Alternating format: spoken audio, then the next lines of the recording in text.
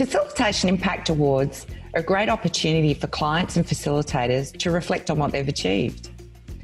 Even better than that is when clients and facilitators talk about what they want to achieve before they start the project. This helps them to quantify the measures of success that will help them nominate for an award. The first thing to do is to get the Facilitation Impact Award guidelines. Have a look at the scoring framework and the sorts of things that evaluators will be looking for.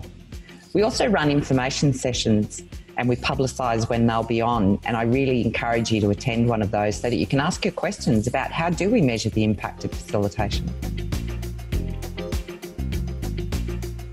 The peer evaluation process is IAF members evaluating the submissions. Each submission is evaluated by 3 evaluators.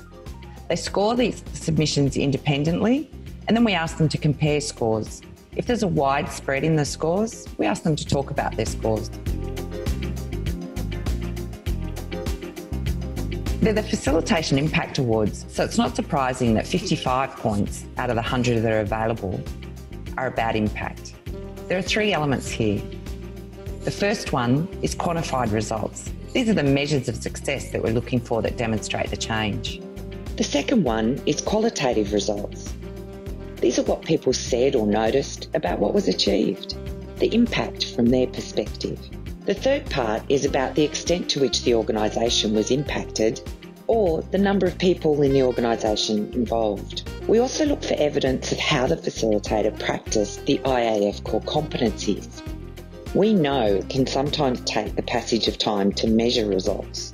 Make sure you nominate at the right time.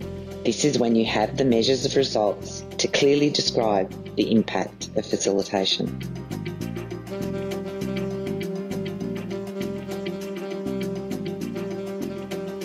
I encourage all the facilitators out there and clients to reflect on your projects and think about nominating next year.